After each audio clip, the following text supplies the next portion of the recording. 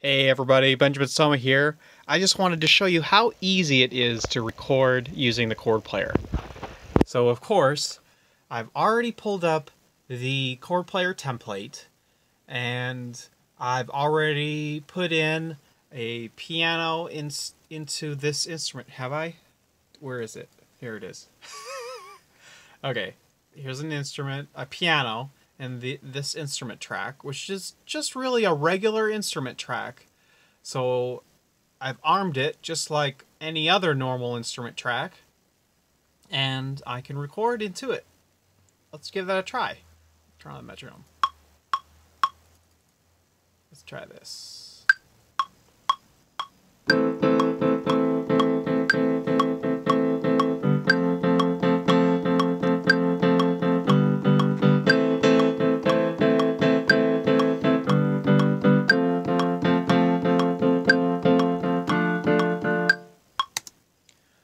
Okay, I've got a little ditty. Here it is. Now you can see that these notes, or this recording, is the actual notation, the individual notes coming from the chord player. So I can make edits to these notes, these chords, however I choose. And I won't have to necessarily use the chord player to play it back with. So that's the method I recommend. If you want another way to record, you can actually record into the chord player track itself. Now what this would do is record the button pushes from the push before they're converted into chords. So if you want to do this, you arm this track and then make sure that this monitor is set to in, so that way it plays through into the instrument and you can actually hear it. So if you want to record into here, let's just show what that would look like.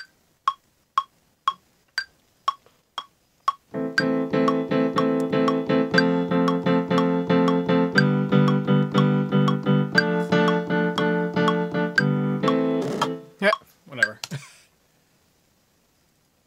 I'm only using one hand on this. Okay, let's take a look. So you can see here that even though those chords, of course, have more than one note inside, these are just single note entries into this MIDI clip. So if you want to play this back, you're going to need to make sure it's always in the chord player track. So that those notes can get converted into chords. And then, of course, it needs to send out to an instrument track that's always waiting for input. Otherwise, it won't play. But let's recap. The first way I mentioned is the way that I think you should do it.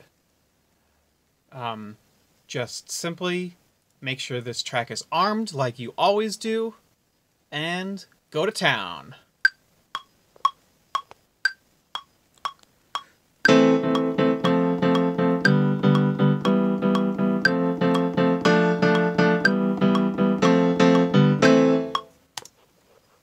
Check that out.